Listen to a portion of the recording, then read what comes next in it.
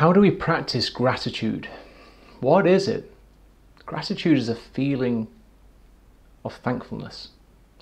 Thankfulness for everything that you are, everything that you've got, all the opportunities and all the things and people around you. It is an attitude. So the statement, an attitude of gratitude, is completely valid. Let's just run through a day and think about what we might do. Because in a place of gratitude, we're focusing on the positive. And when we focus on the positive, of course, that's going to help you feel happier. When I get up in the morning, I'm present to my wife sleeping next to me. I'm present to my children sleeping next door in the rooms.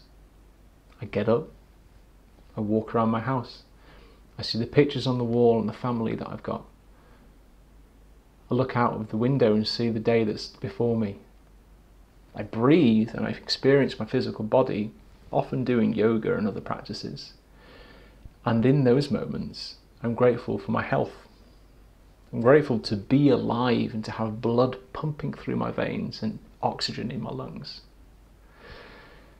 And then as I go into my morning routine, I start to actively feel that gratitude through exercise, through eating.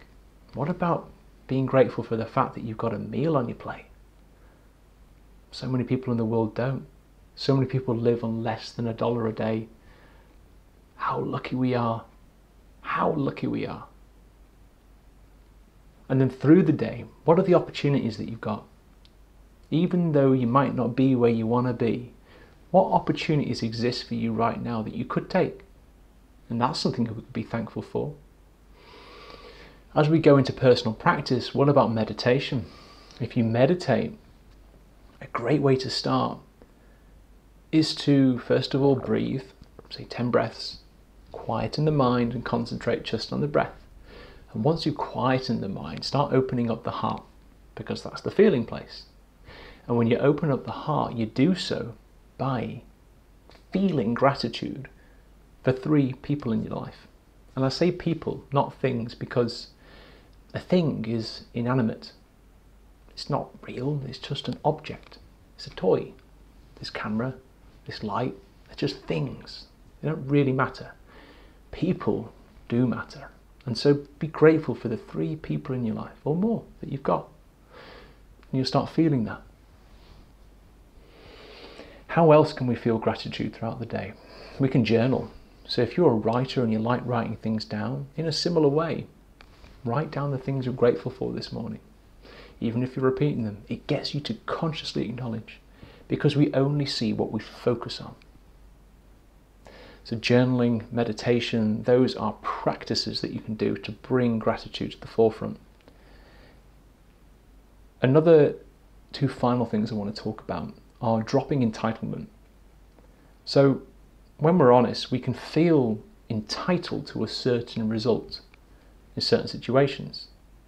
In other videos, I'll talk about the belief of something shouldn't be this way, it shouldn't be this way, it feels unfair, or I feel like this is what I should get when I go to this meeting, when I see this person. When we have entitlement, then we have the ability to be disappointed. So if we drop entitlement, we can enter social situations, professional situations, with no expectations.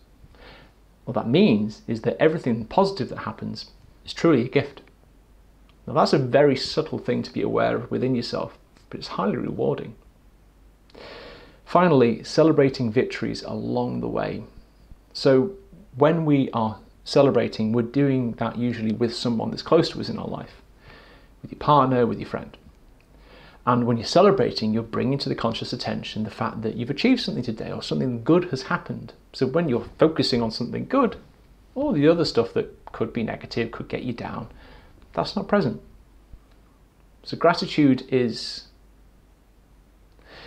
doesn't magically happen. Yes, you can be a grateful person and you can naturally have a nice baseline of gratitude in your life, but it happens very much through practice. So I promised you at the beginning of the course that I'd show you how to do happiness. And if you want to know how to do happiness, I suggest considering some of these gratitude exercises throughout the day.